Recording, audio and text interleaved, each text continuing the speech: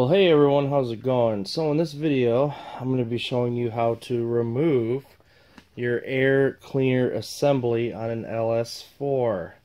So this is your air cleaner assembly, this entire box here, and basically just routes air in through the filter and then down to your intake.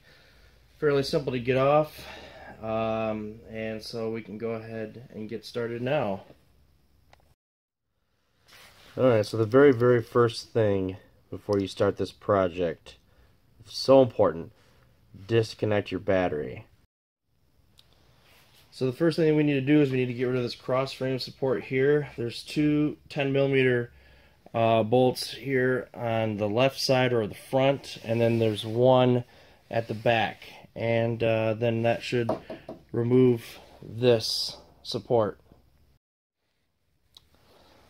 Alright, so I do want to note that you'll look and you'll see these three bolts here are actually different sizes.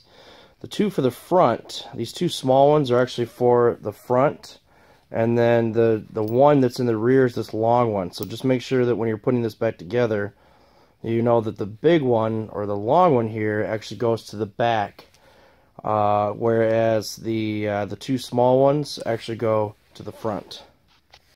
Alright, so before you can get the support away, there's a little, like a hook here. I don't even know what these are called, but it doesn't really matter. But anyway, it's attached to the bar.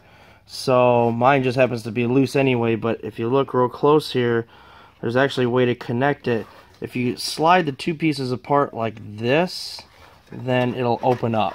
And then you can obviously get rid of the support. Alright, so now what we're going to do is we're going to go ahead and start disconnecting some of the stuff here. The first thing we're going to go ahead and disconnect is our PCV valve, and there's on the back side here there's a little like a handle on the back here. Just pull it towards you and it'll disconnect. See the handle right there? Just put that aside.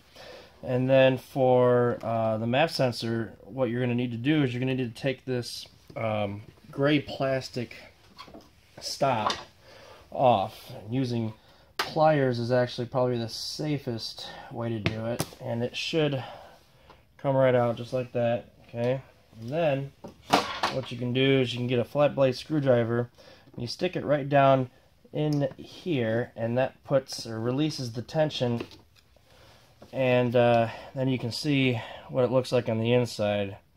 So that's how you get that. Now what I'm actually going to be doing is I'm going to be getting a plastic bag, and I'm going to be putting it over the top of this so that no dust or dirt or anything else can actually get in there.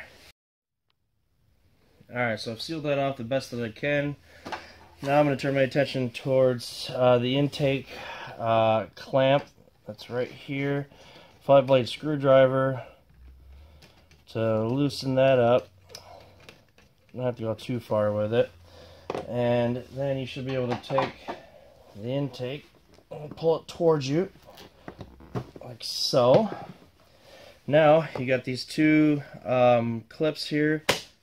Go ahead and pull them. And with that out of the way, you can go ahead and get the inside portion of the intake out.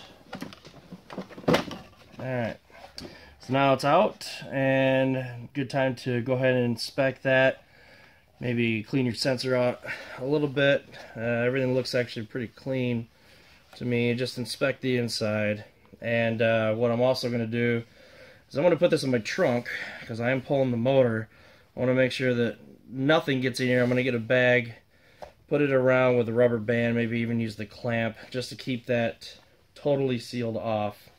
And so anyway, now we can go ahead and pull the filter. Filter is off and out.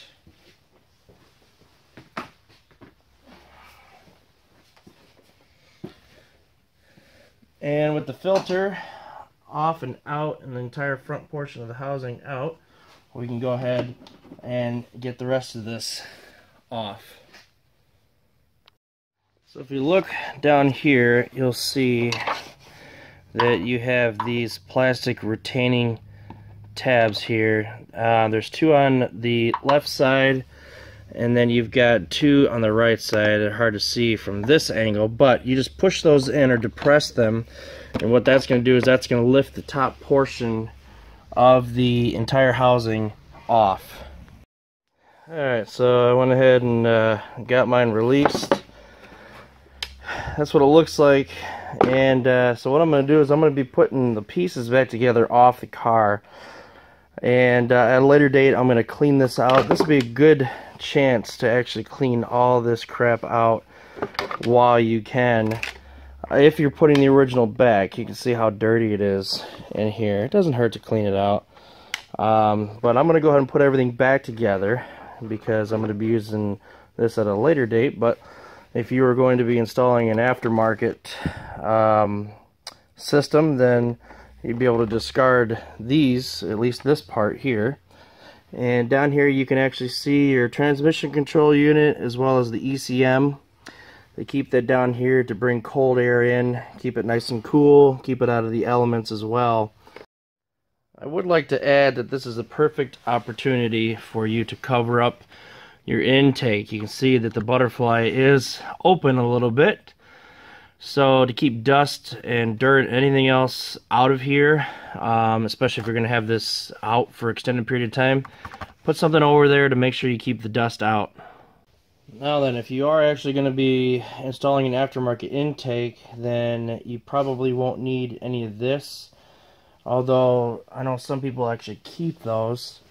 But if you need to remove the ECM transmission control module, it's actually fairly easy to do.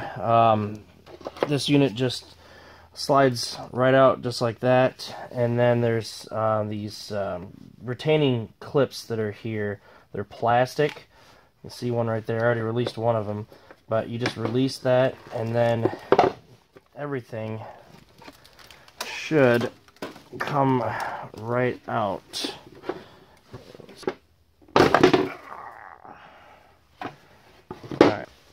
So basically what you do is you just pull up on the bottom unit. It's being held in by, so I don't know what it's called, but anyway, it's being held in by a little plunger that's down here. That's what we'll call it. Not really good at the scientific names, but anyway, just pull it up towards you. There it is right there. You can see that's what's holding it in. And go ahead and set that aside. And then gently set your control modules down. Alright, so that's all set. All the old hardware is now away. If you were installing an aftermarket system, you'd basically be able to get started now. For my particular project, removing the engine and transmission, this definitely makes for more room. So, alright, if you have any questions, definitely let me know. And take care. Okay, so you can see here that I have the assembly part. Now, again, if you're just replacing a few parts or you just bring this off temporarily, you probably don't have to do this. But the thing that I'm most concerned about is that MAP sensor. I want to make sure that no dust and dirt and so on just goes in there. I mean, that's why they have a filter in here. So I've got the filter inside, and just for good measure, I went ahead and plugged the harness hole and then the intake hole. And of course I plugged the main intake where the MAP sensor is, and that's just to keep anything that could possibly get in out. So because I'm going to be pulling the motor on my car, this is probably not going to go back in for a while, so I wanted to make sure that the MAP sensor stays nice and clean.